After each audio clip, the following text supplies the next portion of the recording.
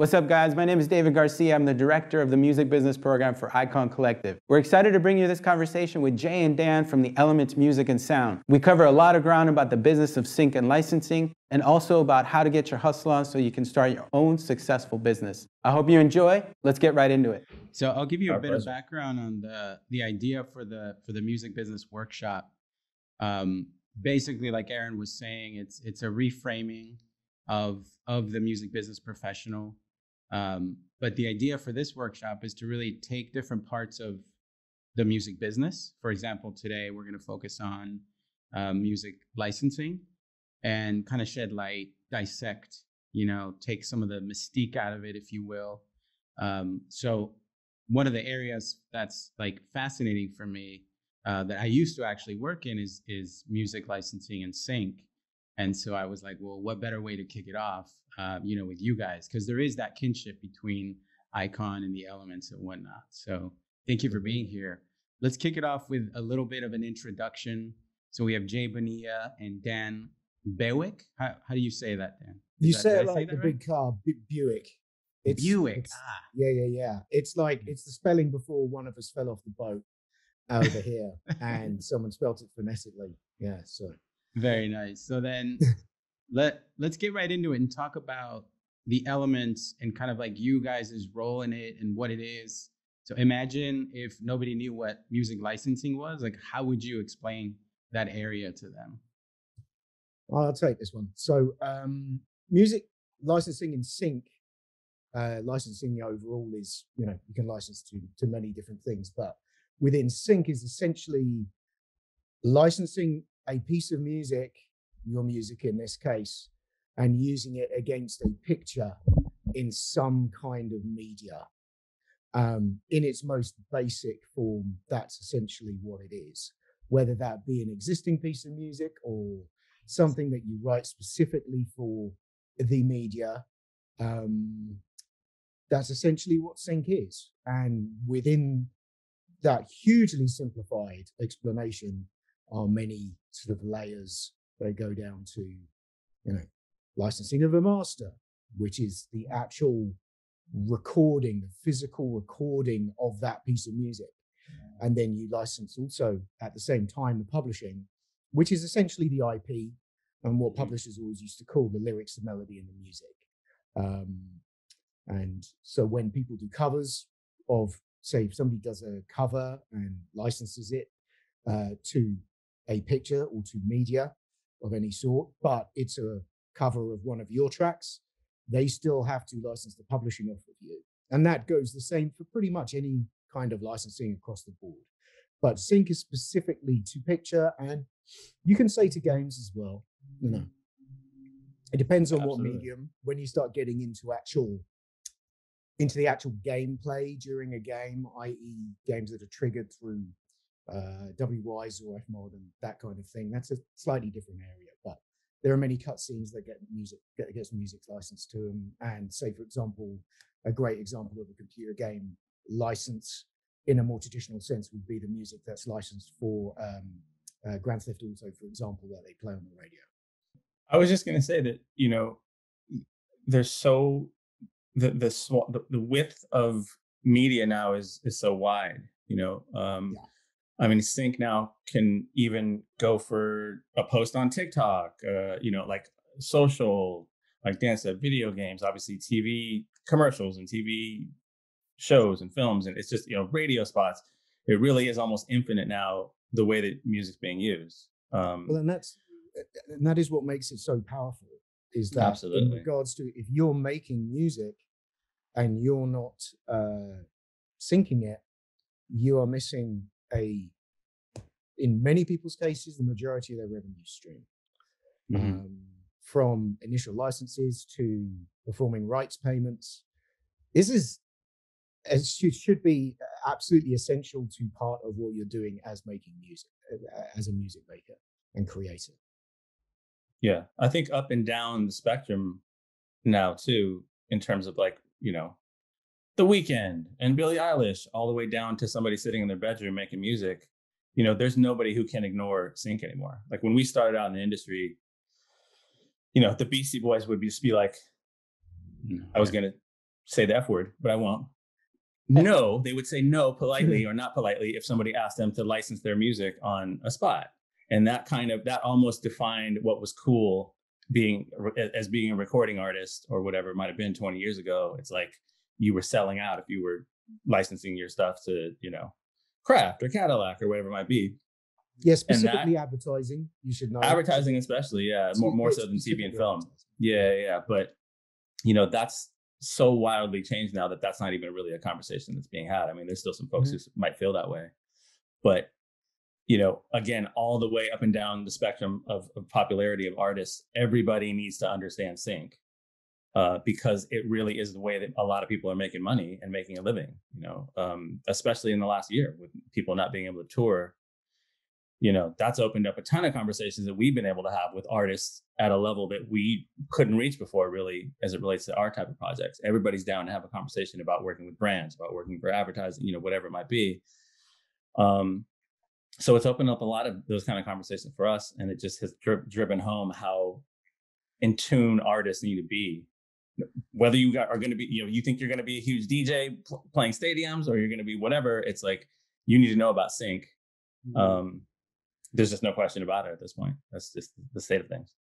Yeah, that is true. It's an amazing revenue stream for artists. And if you're going to be managing artists or if you're going to be representing artists in any way, you have to know how to break in there.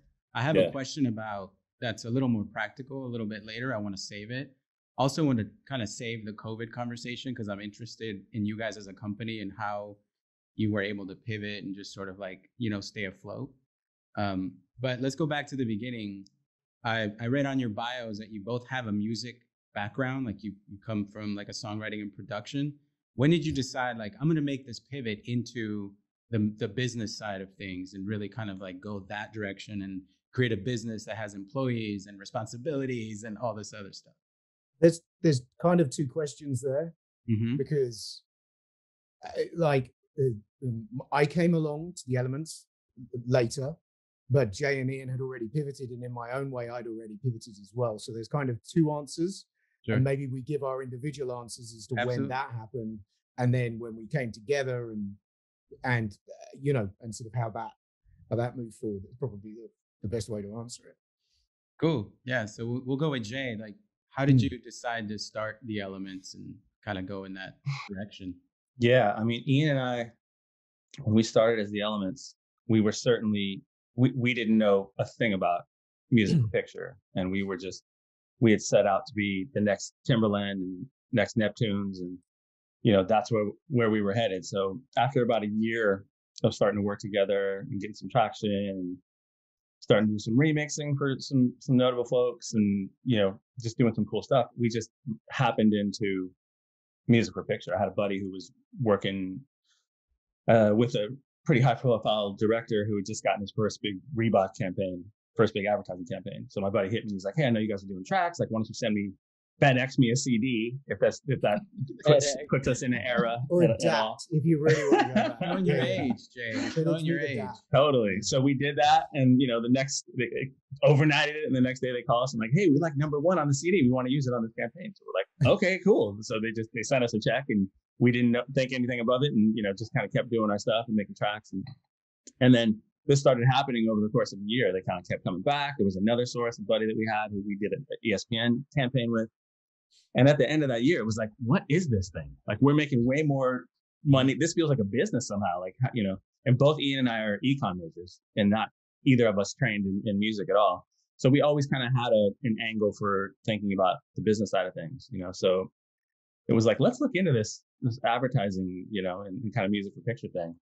And sure enough, over the next, several years, we just kind of put our heads down and really learned it.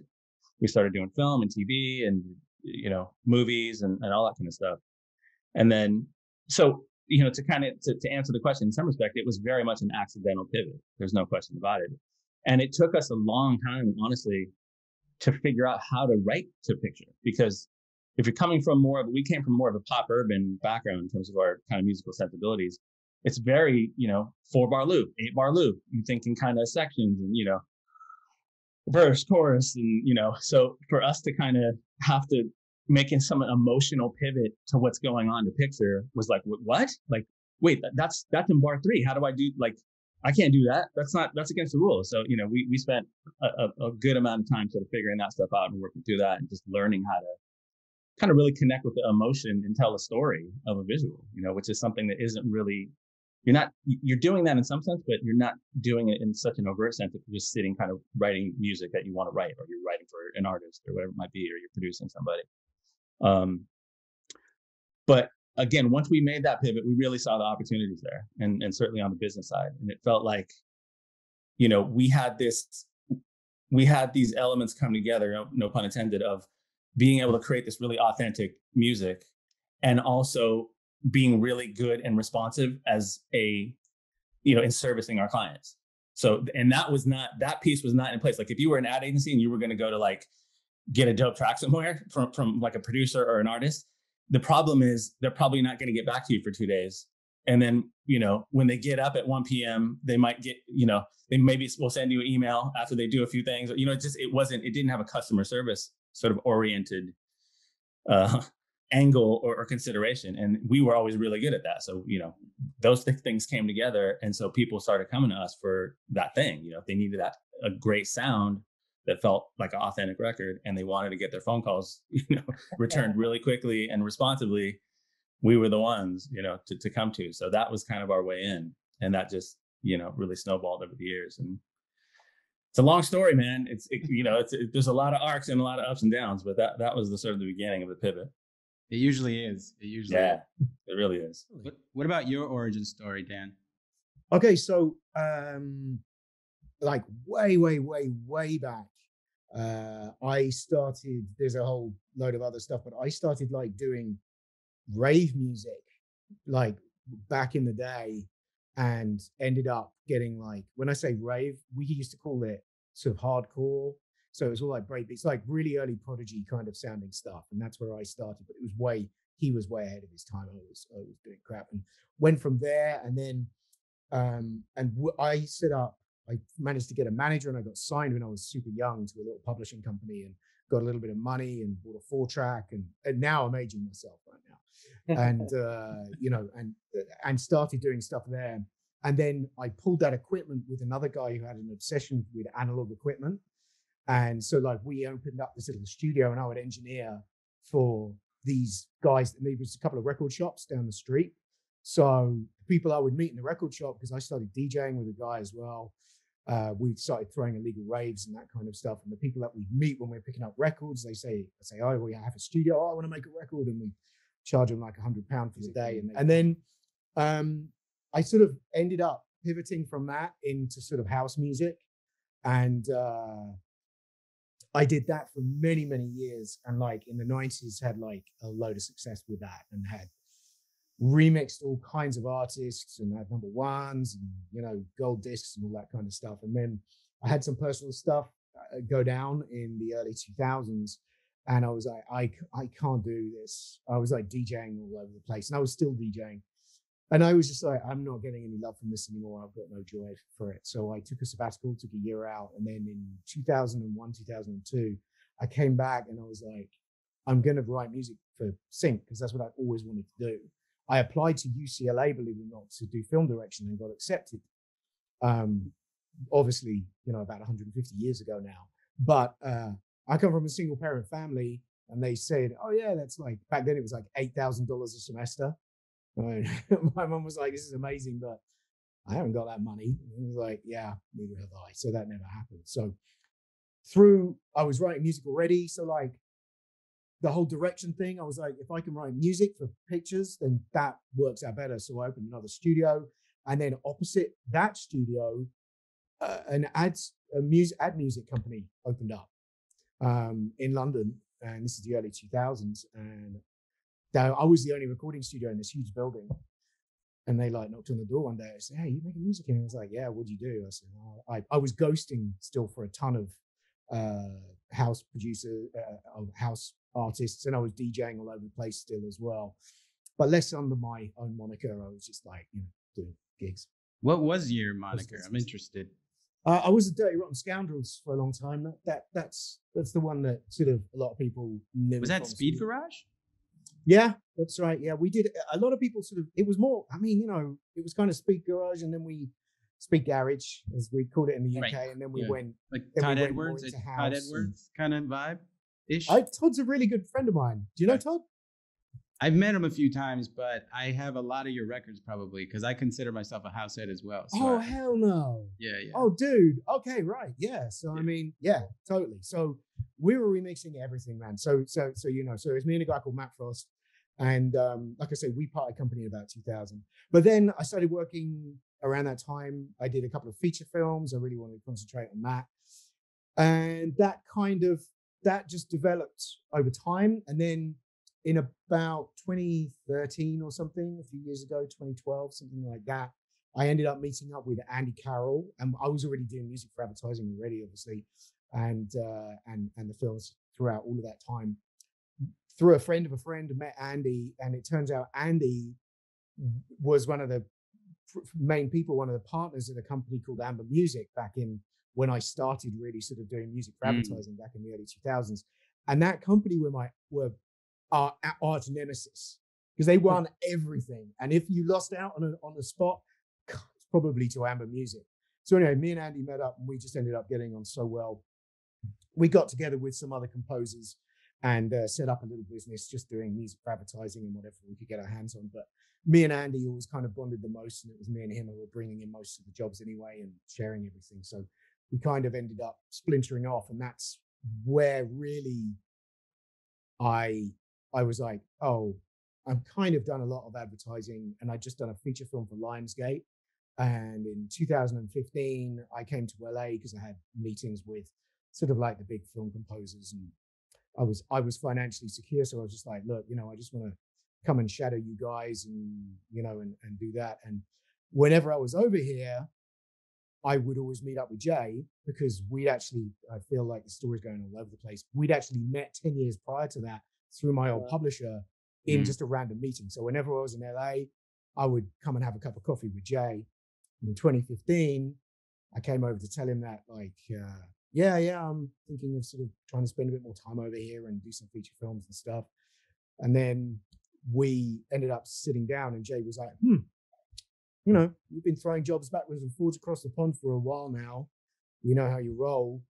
Do you want to think about coming and sort of doing something here? And I was like, at the Elements. And I was like, that wasn't my plan at all. My plan was to start doing feature film music.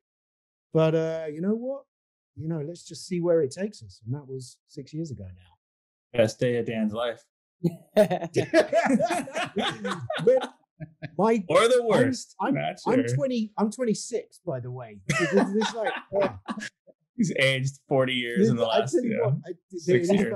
We look back at a picture of all of us in our first the office that we first all got together. Oh, and I should say, because me and Andy were doing stuff, I was like, hey Andy, come on, I met these guys called the Elements. We should, let's kind of all get together. They're down and they know you from the Amber days as well. And so that's how we got together, like back in 2015. But I was looking at a picture when we got our first office all together, and like we're just putting this decal on the wall, and we're all like, we all look so much younger, and it's only been 6 years. Oh wow, damn.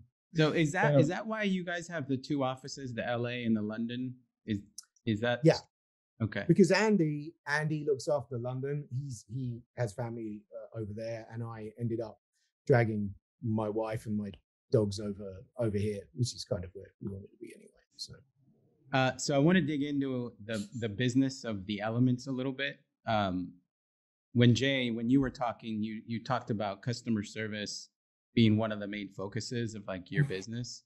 Is that kind of like your what they call your unique value proposition? Is just the ability to kind of get back and really manage the customer and the customer expectations?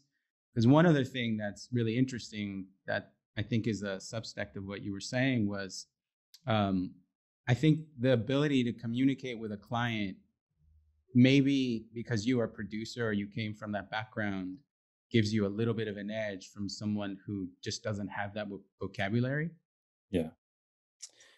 Yes, I think that there's no question that, trying to, it's not even just, being responsive, because that's anybody in our business should be doing that. But it's really about teaching, and modeling for our team that trying to delight, really, honestly, to use a sort of a cheesy word. I mean, when we go through a project, a lot of these projects that we do are really complex.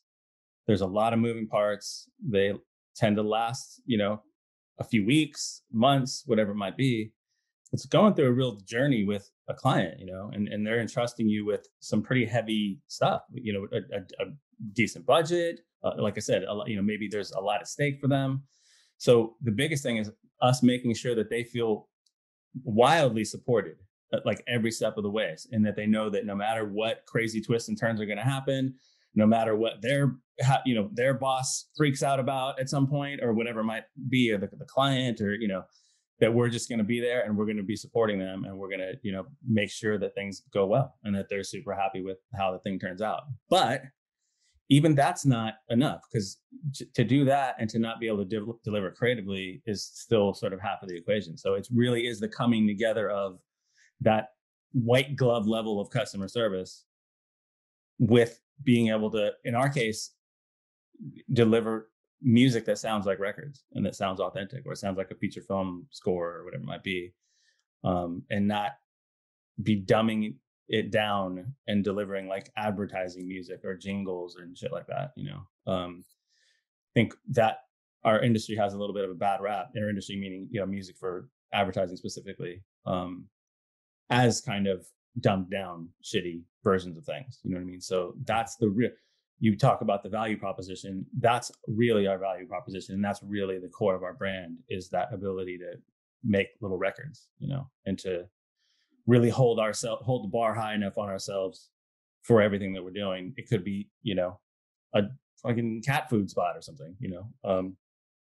We're still trying to make a record. We're still trying to make a hit record, whatever it might be. So that's really the value proposition, along with delighting and unexpectedly, overachieving for our customers on a customer service level.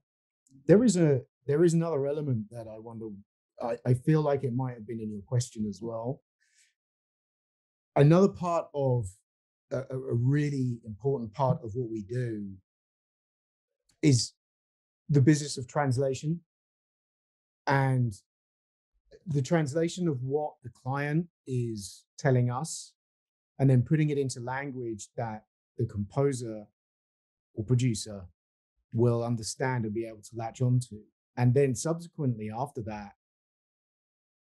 the translating what we feel should happen in the development of that track once they've sent the full version. So the task of revisions, and making sure that we're not speaking like somebody who doesn't know what they're talking about, because we all come from a background of production and composition ourselves. We feel that we are pretty well armed in maybe not necessarily right the way down to the nitty-gritty of what you should be doing in Ableton, but everyone has their own processes, right? But certainly musically, being able to articulate how something should sound, how it should move musically, and then if something needs a bit more bottom end, saying it needs a bit more bottom end, hey, give it a bit more sparkle, we have that knowledge because it's completely in our DNA from where we came from. So that is another part, aside of all of the administration that goes along with all of those things as well. That is the sort of people part of kind of what we do primarily. Yeah. And you guys are clearing the deals also, right? You're doing both sides? Yes. We are. Yeah, we're taking care of all the admin for, every project, basically, whether it's a license. We have people. The staff, is the businesses. Yeah. So it's, about half of our business is original composition, and about half is licensing of existing material catalog. And within that also, we're doing music supervision, where we're finding records, out in the world, maybe huge records by big artists. Maybe they're looking for something breaking, whatever it is. So that's kind of the part of the licensing side too. But we also do sonic branding both of those as well. which we've done quite a lot of over the past couple of years. So sonic branding is a whole topic unto itself, but essentially making logos, mnemonics as they're called, that, you see the most obvious example of that is Intel Inside or HBO. That, that's a mnemonic, and more companies want them as a brand, sonic brand identity.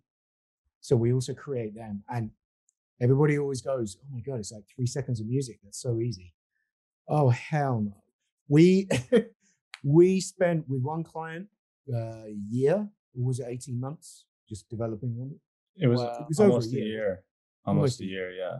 Massive amounts of research and, science and there's so many elements of that side of things. Yeah, I was going to ask, like, what's the research like on I noticed the sonic branding part, and what is the research that goes into that stuff? That's Jay.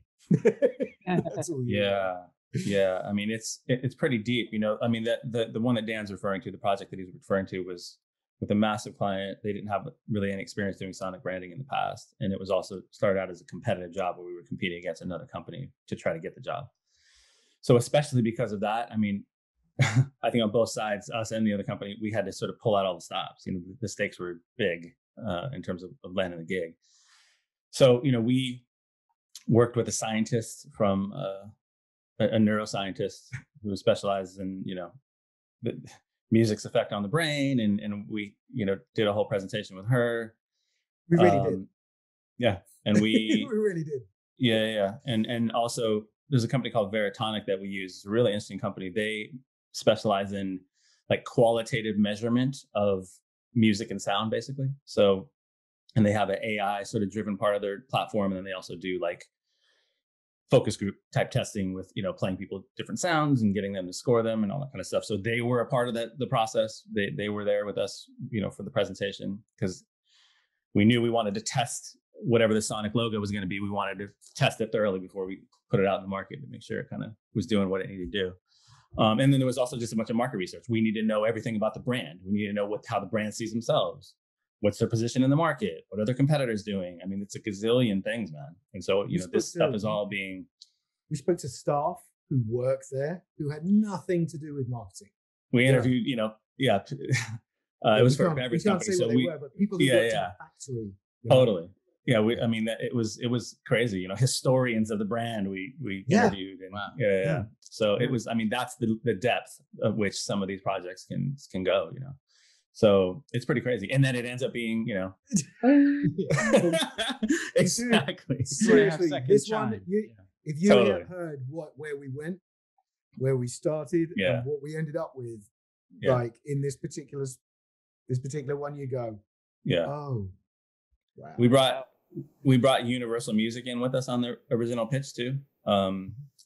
They're the side of their company that works with brands and sort of brand partnerships, and they came in with a big vision of where we can take the music for the whole brand, kind of after the sonic branding project, and it was crazy. So yeah. Wow. You mentioned that half of your business is music licensing. If I'm repping an artist, manager, and if I'm in a position where I'm representing artists, how do I go about pitching you guys music? Like, is there a submission process? Is there specific things that you guys look for? If this person is organized, this is cleared, all that stuff? Yeah. Go ahead, Dan. Okay. All right. Well, I was just going to say there are many things that we look for. If you're a manager, we have a non-exclusive library. Okay. And it's actually great for us. We often say, send us your existing music that, doesn't have a lot of ties to it, because sometimes we need to turn this stuff around quick. And we'll put it in our existing library, and it means that it's all not exclusive. And so it'll get pitched out to things, instantly. Mm-hmm. But what that also enables us to do is really get a gauge on where your sweet spot is. If you're sending us a bunch of music and it's all, trip hop or something, or it's all, future bass, whatever, we can go, okay, this artist is really great at future bass. And, if you're managing, for example, we'll probably turn around to you and say, okay, we've got like a job in future-based thing. It needs original music. And because we've been able to zero in on that, you know, it's an original music job for future bass, but it needs a lot of scoring. Okay. So then we come to you as the manager and say, how is this person, you know, are they organized? Are they reliable? Do they take 2 months to write one track? Because you're going to have 24 hours. Do you know what I mean? Or can they turn the stuff around super quick? And then essentially, and that's how we approach artists as well. They need to be organized. They need to have your ducks in a row. You need to have all of your stuff recallable. Anything you send to us, Make sure that you can go, okay, give me 10 minutes. I'm going to bring it back up and I can change it, alter it. You know, you should have, your sessions should be straight. Everything should be, the days of having like a jam jar full of data, that doesn't cut it if you're going to get into business of music proper. You know? I think brevity and organization are really important if you were a manager and you're reaching out to us. And we get people, you know, reaching out to us every day to kind of, they might be artists, they might be composers, or sometimes managers. And what I love is give me a couple good bullet points of why I need to pay attention to this. First of all, it's like maybe they've, you know, they got written up in such and such article. Here's a link and whatever. And then obviously a really clear, concise link to some of their best work. You know, I mean, there's times we might even meet with a manager or something, and you know, we come to the end of the meeting and it's like, yeah, so like we make sure we send us some stuff where we can really get a feel for the artists that you represent and, you know, get a feel for what you have. And it's kind of like, oh, cool. Like, okay, I'll go put that together. Or, you know, it's like, that's what you should, that's, you know, that should be step one. Yeah, exactly. Just have a nice little dossier that you can easily pass along that isn't, you know, TLDR, and it's really concise. Yeah. And I just get it right away. Like, oh, I see what they're doing. Keep it realistic. All right. Keep it realistic in regards to, like, you know, we come to you with a spot and like people see dollar signs. They're like, oh yeah, you know, that track's going to be like 40 grand for that. And it's just like, oh, okay, catch you later. All right. That's a good point. Yeah. There's a pretty big label management company that we've gotten to know over the last couple of years. Exactly what I was about to say. Yeah. And they are a dance based, you know, EDM based. And it was super dope because when we met with their kind of main dude there a couple years ago and sort of started the relationship, he was really straight with us and super realistic. He's like, look, I know that our genre, these artists are amazing. They're some of the best around, but this genre just doesn't sync. We just don't get a lot of syncs. So if you got something, we're all ears. You know what I mean? It doesn't have to be 6 figures to sort of walk in the door type of thing. It's like, just hit us up and maybe we can make concessions. Maybe we can make things work. And so that's a great basis to start a relationship with a sync company like ours, where you're not coming in kind of like super like, well, okay, if your budget's great enough, then, you know, it's just like, you can always say no, but let's just keep the dialogue open and have a little flexibility if possible, you know, depending on the scenario. There is nobody bigger in dance music who has this attitude. And that person, it's a guy, he's very well known as being sort of an innovator, and you could probably guess who it is without me being too ambiguous, but they were just such a great. I have a couple guesses. To work with. Yeah. I'll shake my head at all of them. But like, you know, super cool approach, super cool attitude. They're like, we'd call them up and we'd say, it's not a great budget, but here's what it is. And they just say, let me go and check. We check it out. Nothing was like, oh, no, we can't do it for any less than that. At no point was it like that. And that is from one of the very biggest dudes out there. So, you know. It's tricky because you want to, if you're coming from the artist side or the manager side, you know, you want to walk the line between knowing your worth and also not excluding opportunities that could lead to other opportunities, you know. So I think we see people who have very different stances on those things, where they come in very staunch with, you know, a very clear line of like, we know our worth and we're not doing anything that's whatever, you know, XYZ. And then other people, like I said, are more just agreeable and they're down to have a conversation. And sometimes it's yes and sometimes it's no. But I highly, highly suggest the latter approach, just in general. Honestly, you know, being brutally frank, we rarely work or continue to work with the former. Why would we? You know, we've got people who we can call up and say, we've got, you know, there's a dialogue there. You're willing to listen, Yeah. not just bark at us. So I don't know any company or any individual that we've gone back to, more than one occasion where they've just gone, no, it's this much, without a really, if they say, well, actually, I've just signed it to Universal, and we're like, oh, okay, fair enough. Do you know what I mean? That's a different thing altogether. Yeah. But yeah. Yeah, I mean, it sounds like building the relationship with you guys from the business professional seat or the artist rep. Yeah, it's kind of really where it's at. It's having that conversation. It's really setting the expectation and understanding your artist as well, right? What are they willing to do and all that good stuff. Yeah. Totally. Also, one thing I will say, almost contrary to that, is as we're doing this for the students in business, always be wary of somebody who calls you up and said, oh, it's a great opportunity.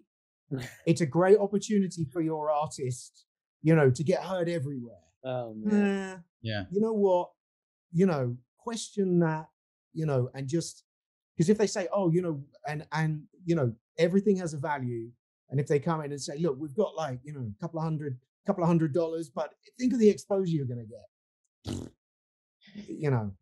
If you really are legitimately going to get some exposure, then great. But read between the lines there and see. It's not a line that we ever really use. We wouldn't we don't really say that. There are a couple of scenarios, a couple of situations where people want to forward their career in a particular area, and they just want to get their name on things. And in that case, that's when we have that situation going on right now. And in that case, we say, look, budget's kind of crap, but there's a credit, and and it's kind of exactly where you want to be. Do you want to do it? And no, and they've gone, well, we're not selling them, we're not trying to sell them the Kool-Aid at any point, really. The other thing that I'd say, if I was sitting in a manager, like an artist manager chair right now, take advantage of the Zoom culture right now. Because, before a year ago, when you thought about trying to meet with somebody, it was kind of like, hey, you want to grab coffee? Like, it'd be cool to, get together or whatever. And you didn't even think of, like, either you were talking on the phone or you were emailing or you were inviting them to try to actually connect in person, which is obviously kind of the top of the mountain if you can do it. But now people are so much more, like, there's people hitting us up all the time for like, hey, like, check out my stuff. Like, if you're down to do a quick Zoom, I'd love that. And I'll just loop them in with, one of our production assistants and be like, cool, like, let us know what you want to, I'm down, like, give us a couple windows and we'll make it happen. And I'll do it. I'll just jump on a Zoom and we'll, talk for 20 minutes or something like that. So I'd say, and what that does, obviously, is it just makes an imprint in my brain about them that I just wouldn't get if we were just interacting with email. Cause it kind of feels like another email, even if the music's dope, like it'll get where it needs to go. I'll forward it along to our library folks and it'll get in the mix, but I just won't have that imprint, in the way that I will if we sit down for 15 minutes and like get a little face to face for a second. So, and you've got a much easier thing to do now than it used to be. Yeah. Mm-hmm. And you've got us excited about one of your artists. Do you know what I mean? Without doing the big sell, you've got us excited about one of your artists. Just, like promise you they're going to be on time, check out the stuff, and you send it over. And we're like, oh, damn, this is good stuff.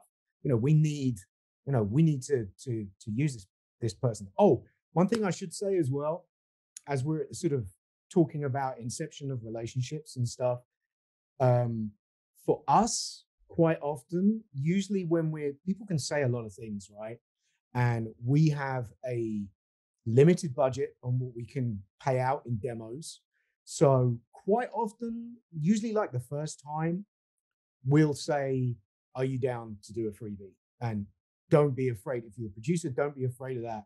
And as a manager, you shouldn't be offended by that, because that's what we're dealing with.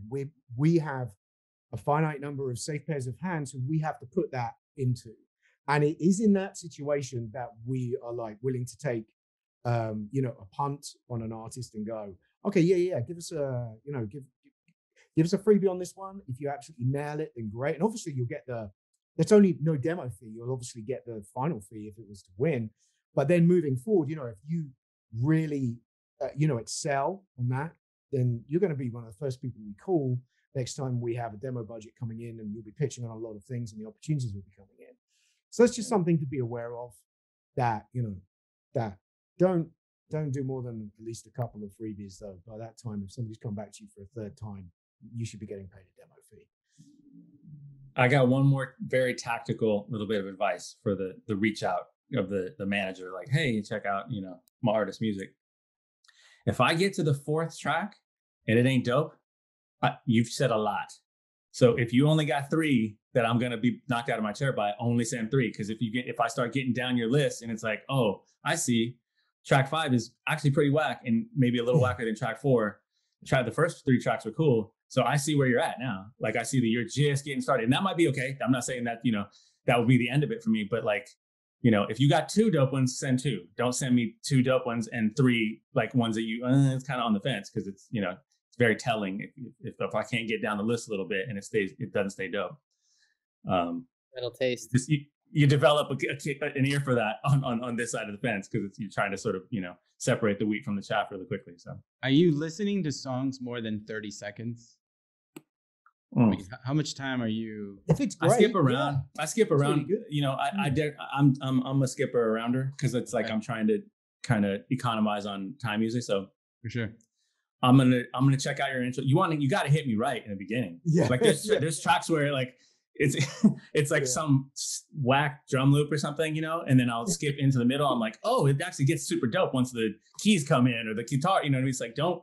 Make sure it's good right off the bat, and because that's I'm gonna listen to that, and then I'll skip into hear the verse, and then I'll skip into the chorus and kind of see if you're doing something dope in the bridge or something. So yeah, I'm generally attention span does. I'm not gonna sit there and listen to the whole thing unless it really catches me. I was gonna say I flick around but if then I feel like something's cool, but I haven't got it in context, I'll have to take it back at least to get it in context and to hear how things are developing. So.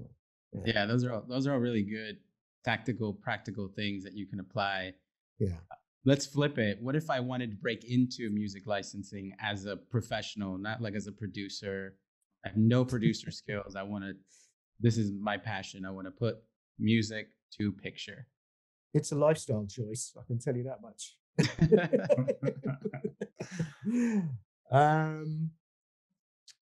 Right. Well, you see, the thing is that within those brackets, there are a few kind of positions that you can be in. So like, probably music supervisor would be one of them, where essentially you're a conduit for existing music. And then people think, oh, great, I get to sit on Spotify and just sort of search for great music for people's films and advertising. That's like, probably time-wise, 30-40% of it. The rest of it is then building up your contacts with publishers at record labels, getting lawyers on side so that you can then basically, if somebody goes, I really like that track, that you can then go, that's so-and-so at Universal. I keep on saying Universal. It's so-and-so at Warner's, wherever. They own the master. Publishing's held by blah, blah, blah. You can just pick up the phone and go, hey, can you get me a quote on this for the publishing? You can quote me on quote on this on the master license, and they hit you back quick because people want stuff quickly as well. And a lot of it is that, and then dealing with all the paperwork that goes along with that. So actually doing the searches is only a small part of being a music supervisor. So that would be one. Jay? Yeah, I mean, this might come off as a little sideways, but I'm trying to put myself back in, if I was coming out of school and I was looking to get into the music business and maybe I wanted to get into management or A&R or, or work for a publisher, what I would do, honestly, is I would scratch and claw to try to get an internship at a marquee top level company. That's what I would do, because, we're in the process of hiring a couple of people right now, and everybody's kind of a little bit of a star effort, whether you want to be or not. So when I'm looking at resumes and I'm looking where people have been, if you spent 6 months at Sony, or you spent, or you were at a big publisher or something, that's going to mean something to me, because then I'm going to know that you were in amongst people who were doing at a very high level. You probably learned a fair amount. And that's huge, so maybe the other angle into that is you got it. And this was my way in, is get whatever you do, get around people doing whatever it is that you want to do at a very high level. That's the only way you can do it. Because I know for me, starting out as a producer and composer, I started out in my bedroom, for the most part. And then I scratched and clawed and got a job with a record producer who was working with a bunch of boy bands and stuff at the time, and like really major label artists. And without that, if I hadn't made that step, I don't know how long it would have taken me in my bedroom to learn what I learned in like a 2.5 year period. I mean, I can't even tell you the rocket boosters that put on my brain and my career and everything to get in rooms where people are doing it 10 times, the level that I could even fathom. That's what you need to do. And so that's on every level, not obviously as a producer, which is also super important, but just on the business side, you want to be in, you want to be like, the reason I say like, go try to get into, get an internship somewhere where they're doing it at a crazy level. Cause you're just it's been harder in the last year with COVID and everybody working remotely, but when you get in those rooms, that's how you're going to hear all this crosstalk and hear these conversations. You're going to hear your boss negotiating with somebody, and there's just no substitute for being in the crosshairs in the just hearing that stuff in the wind and sort of even taking it in by osmosis. So whatever you got to do, go get with people who are doing it at a dope level. And if you can do that at a place where you're also kind of getting a boost to your resume, that's a dope double whammy. And that's going to be if you're smart and you're bright and you get that under your belt, it's hard to stop you at that point, Yeah, that's great advice. Yeah. I wonder if you want us to go into sort of specifics any more of jobs within Sync. It could go on a while. No, I think the music supervisor is good. I think the internship element is amazing. Yeah. Crawl, do whatever you got to do to open that door, put your foot through it, and then eventually kick it open. I think that's great advice. Yeah. Email. I got my first job in Sync at a boutique licensing company, similar to yours. I must have emailed 25, 30 different companies, and there you go. One of them got back to me. And I remember during the interview, they were like, I thought it was a Sync sort of paperwork admin thing. And the creative director was, oh, by the way, you're also going to be doing music editing. And I come from a DJ background. So I was like, great, that's fine with me. So he's like, do you know Pro Tools? And I was like, in my head, I didn't know Pro Tools, but I was like, I really want this job. And I said, yes, I know Pro Tools. And then like that week, I ended up paying like $1,200 for like a weekend Pro Tools masterclass and got enough of a sort of handle on Pro Tools. You dirty dog, David. You dirty dog. Hey, you said, I'm taking your advice. Yeah. Well, you kind of bring up a good point, man. And it's, again, I'm going back to the experience right now and just the experience of hiring people in general over the years.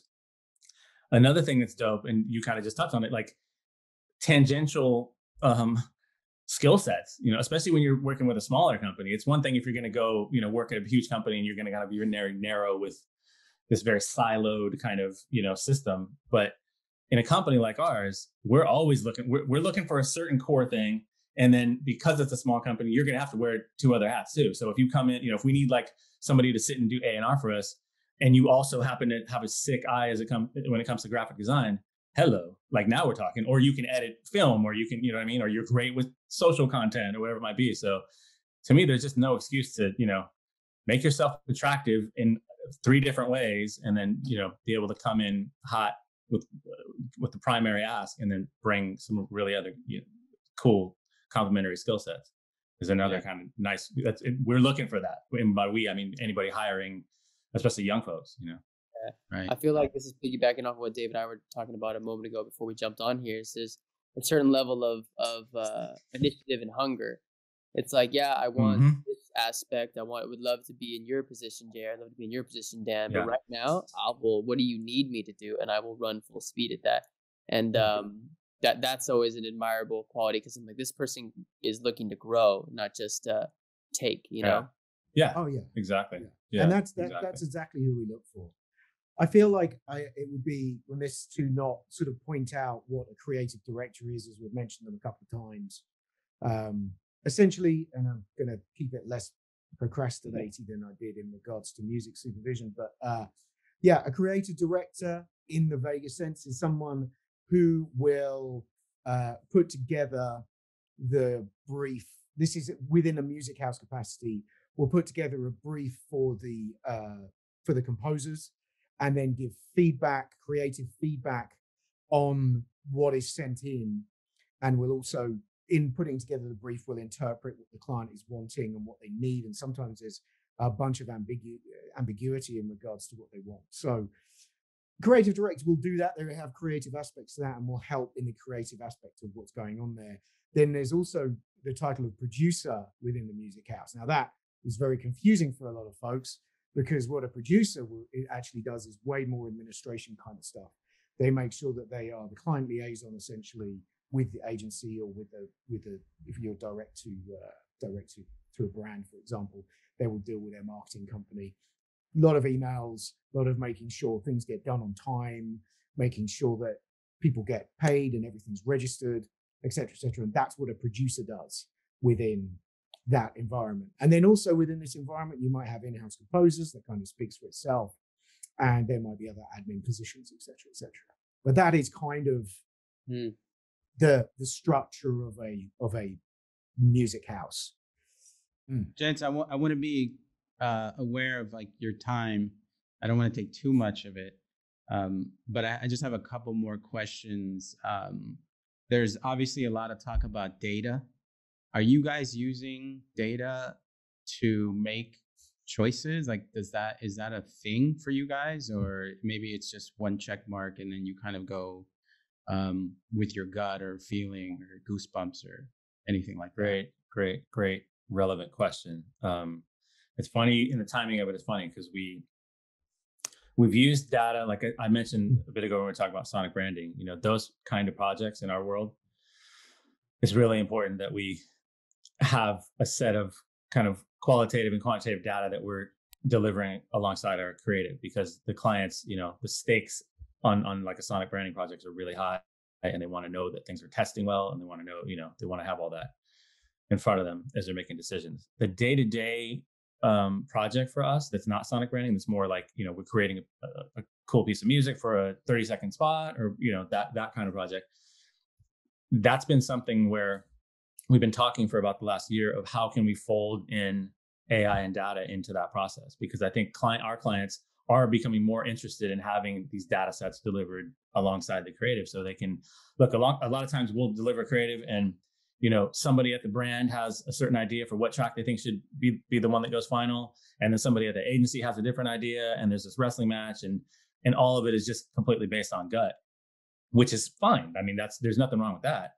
But if you can also provide some empirical evidence alongside that, maybe it clears up that wrestling match, or it acts as a bit of a referee, or it just informs, or, you know, whatever it might be. So we actually, the reason your question's sort of poignant timing wise is we've been working with TikTok ByteDance on like a lot of brand challenges, which is a really interesting sort of type of work for us, because it kind of hits us at our sweet spot, because they just want us to make records. They just want things that are dope. You know, it's not like about being subservient to a visual necessarily. It's just like, you know, there is no visual. They're going to seed our track into TikTok and pay influencers to, you know, go and see the challenge and see the trend and all that kind of stuff. So we've been able to do some really cool stuff. But we just delivered on a project yesterday, I want to say, day before yesterday, where for the first time on more of our day-to-day projects like this, we delivered a data set along with the creative when we delivered our creative.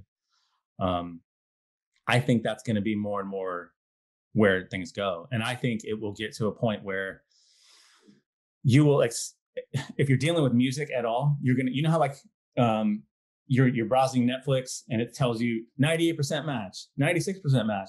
That's going to be how everything is, including music and the way people think about music for media, and how music supervisors think about how they're placing different pieces of music on media or on a visual, on a spot, or whatever it might be.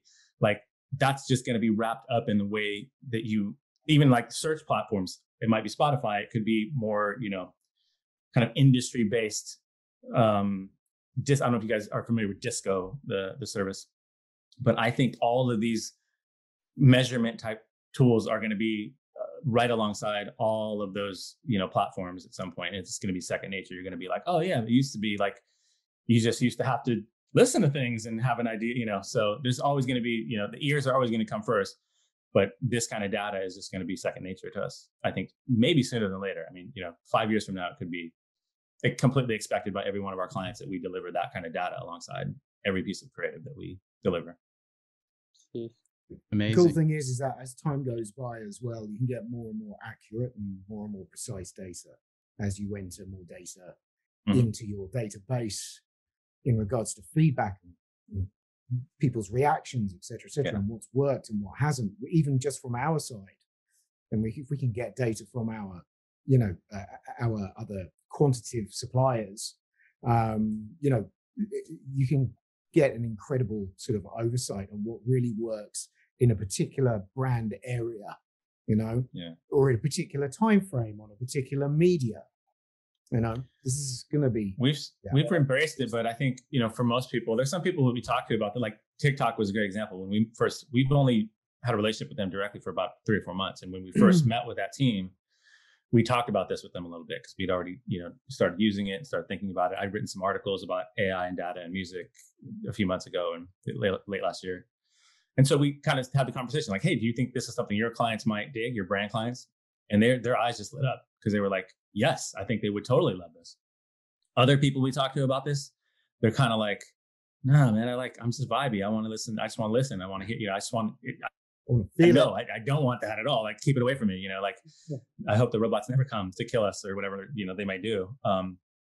So we kind of have to read the room right now because it's not like this has, been completely adopted on our side of the business or really any side of music at this point. But I just kind of tell people, look, I've been curious about it. I've been learning about it. We've started to learn how to integrate it because it's coming whether you like it or not at some point. And I just want to know how to use it best and how to shake hands with the robots and give them a hug, maybe as opposed to them reaching right for the sword or whatever. Cause I think there's a way that we can hang together for a little bit and work together. And, so that's kind of our attitude is just trying to be out on the edge of this a little bit and to not be surprised by its onset, when it really hits. Amazing. My last question is, how cool was it to work on a Super Bowl commercial? All depends on which Super Bowl commercial. Okay. Yeah. No, it's the interesting part of that is when we're working on them, sometimes they don't feel different to anything else. Usually it's a good piece of work, which is always nice to work on.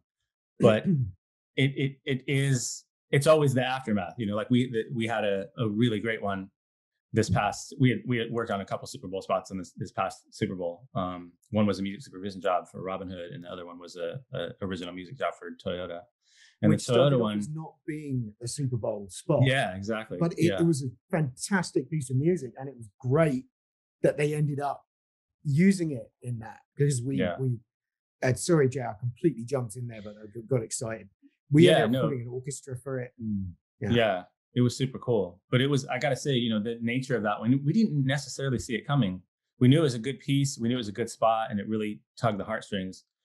But that was one of those times where something just kind of took off in a way that we couldn't foresee because it was such an emotional spot that it, a lot of people took to it. It ended up being like the number one on a lot of the Super Bowl lists and all that stuff. And there was this one post I saw. It was about the person featured in the spot is a Paralympian, and she's one of the most decorated, Paralympic swimmers of all time. And just, I don't even know how many medals, but just a crazy story. She was adopted as a kid, and she's from Siberia originally. And so there was this one social post that people started posting about in the aftermath of the spot. And it was this little girl it was a picture of her, this little, probably 2-3 years old. She has little crutches, holding her up. And this picture is her from behind, and she's watching TV and she's watching the spot. And I guess when the spot came on, she saw this woman who was a swimmer and doesn't have legs. And she, the little girl crawls over to get her crutches, and she kind of, stands up on them. And this is what the mom is sort of captioning in the thing. And she's like, she looks like me, I want to be like her when I grow up, kind of thing. And it was just like, that just cut right through me. You have to see that. If you saw the picture and you heard this story, you'd be like, oh Lord.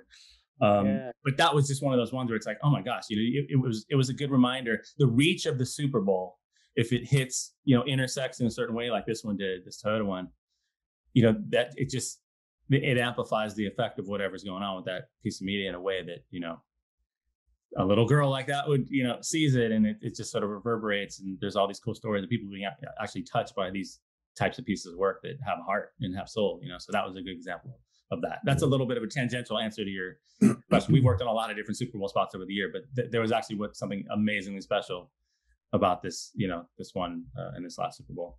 It was a really great track as well. The music was fantastic. It was beautiful. Yeah, it was nice that we were able to go in the studio and record it, and we, live piano and live strings, and Yeah, literally 2 weeks before everything got locked down. So, wow. Yeah. So we just caught it. We were recording in there, and we were at the phase where we can't shake hands. Everyone's got a fist bump. That's where we were at that time. And so we all sat in the room and Wow. Yeah. I got one last human question, real quick. What are you all listening to lately, just for your own enjoyment? Oh man. Yeah. Oh wow, hold on a minute. I have to crack open Spotify here. Well, I mean, I'll cop out for a second, say that this ties in to who our audience is here today, but I listen to a ton of business podcasts. I know that's not the nature of your question, Aaron, but that's a big part of my journey. Yeah, I spent a lot of years, obviously, in the first part of my career, waking up every day to try to write the best piece of music I could, and then over the past probably 6 or 7 years, as the company evolved and grew, and my focus shifted, to creating the best business I can create, basically. So, I spend a ton of time listening. That's the cool thing about, people who are interested in business, music business. There's so many dope resources, podcasts, YouTube, where you can just get really keyed in on some great principles and some dope motivation and all that stuff. So anyway, that's my initial cop out answer to what am I listening to? Well, give me one of those podcasts. You know what? A lot of people don't like this dude, but Gary Vee has some pretty amazing things to say. He gets me fired up. Yeah. There's a dude named Grant Cardone, which is he's another sort of goofball, crazy motivator guy. There's a amazing podcast called Masters of Scale from one of the co-founders of LinkedIn. I eat that thing up. It has a really cool kind of entertainment value alongside just they have amazing people on there who talk about origin stories of their companies and struggles and trials and tribulations and building a company and all that stuff. And I just eat that stuff up. And it's like I say, it's really it's affected our growth in our company. I mean, there's a ton of stuff that I've learned in that. I mean, you can give yourself a little master's and PhD in business. You really can, So yeah, that's a couple. Yeah, Jay, along those lines, A16Z from Andreessen Horowitz is amazing as well. Ah, okay. You might have to shoot me an email. I will. Yeah. Okay. I appreciate that. That's cool. Dan, you take the music part. I was gonna addendum what you said. I've moved more away from them, and I started getting more kind of holistic in general to what I was listening to, right the way to the point. Now I'm listening to a podcast called Massive Failures, in like all of the businesses that were huge and ended up collapsing. And I just wanted to get an insight That's cool. onto the other side as to how things kind of fell apart. And then I might treat myself to a bit of true crime occasionally. And then but music wise, I'm just looking at recent stuff I added to the general sort of playlist. This is going back a little bit, but Time Alone with You, Jacob Collier, All About You, again, by the Knocks. We got sent this as a ref, and for some reason I love it. It's called The Doc Bocky by Bauer and Omega Sapien. Oh, nice. And then Rain Papacan. Oh, and I love this. Louis Vega, Let It Go with Marky Bassey. That's it. Woo! It's going back to my house roots right there. Let me answer real quick, just so I'm not whack and I don't completely cop out. So honestly, a lot of what I've been listening to is coming out of something we do with our projects, where we get we've been doing this recently, especially with a lot of TikTok projects we've been doing. We get a project in, it's a certain genre, it's a certain style. We'll go and hunt on Spotify for dope artists who we can potentially pull in to work on those projects. And I mean, like dope art, we're not calling The Weeknd or whatever, but I mean, it's, we can kind of take a couple steps down from there. And a lot of times, depending on the budget and the terms and the turnaround, we can get some great folks on it. So there's a lot, there's one, we've been doing a lot of kind of soulful hip hop projects there was a lot of Black History Month. We did a lot of that kind of stuff. So there's this dude named Maxwell who's super dope that I love. Listen to him a lot. Maxwell? MXXWLL. Okay, cool. That dude is sick if you haven't checked him out. Oh, he's so good. You gotta, you must check he him out. is, It's great. He does some great YouTube videos as well. Potato Head people. There's a dude named Obliv, a guy named Cartoons. Yeah, coming across these amazing, just super sort of super jazzy, dope artists, sort of hip hop, but not too, not too Miles Davis. And that's all kind of soulful. I don't want to get into it's just soulful, but with a jazz. There are people feel very passionately about Miles Davis. So I'm not gonna touch that too much. Anyway, I did it. You happy, Aaron? Yeah. Put me on the spot. I got you. Both. Got me. Well, thank you guys. I really appreciate you being here. This was an amazing conversation. A lot of facts. Awesome. Yeah. Thank you guys for having us. Yeah, thank you very much. Absolute pleasure. I'm sure we'll see each other again soon. Yeah, for sure. Absolutely.